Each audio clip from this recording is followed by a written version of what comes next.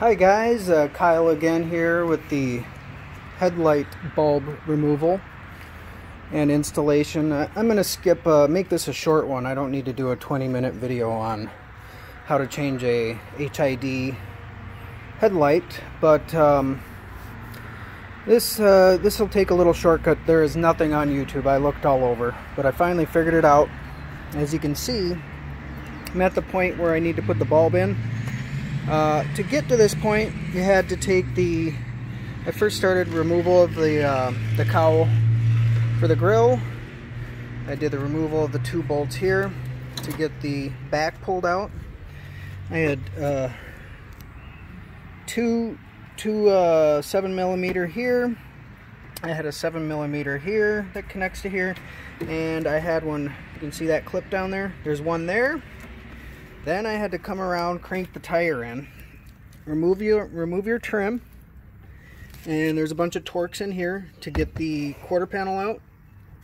And then hidden away, way up in here, I don't know if you can see it, but there is a bolt right here, or was, that detaches the corner of the clip so you can pull it away.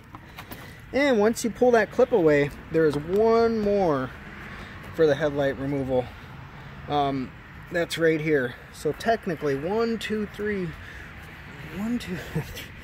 There's 5 screws, 7mm, that takes off your assembly. The plug is here. It's already unplugged, and you can pull the whole assembly out after it's unplugged, and everything's loosened up here. You got to pull that quarter panel away a little bit, and bingo, that's how you get. There's absolutely no way to put a bulb in this. It's not like the Volt. There's no way to put a bulb in here unless you take the whole assembly out. And this is the, I'd have to look it up. Let me look it up for you guys. I'll find you the exact headlight. They're not cheap. You can find some $30 ones on there. This is the D3S bulb, or the R, whichever one you want.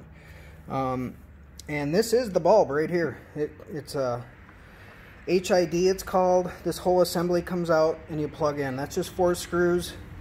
You put the new one in and you're good to go. I've got 111,000 on this. 3 months ago I noticed one of them turning off and on. I'd have to restart the lights to get it to work. But last night the right one started doing it. So I've been driving around 3 months with the bulb that's kind of going off and on. And you want to do them at the same time, otherwise you'll have to go through this again. They are separate circuits, but replace them both if you're going to do all this work. They're 100 to 150 each, and yeah, I guess I'll be good for another 100,000 miles.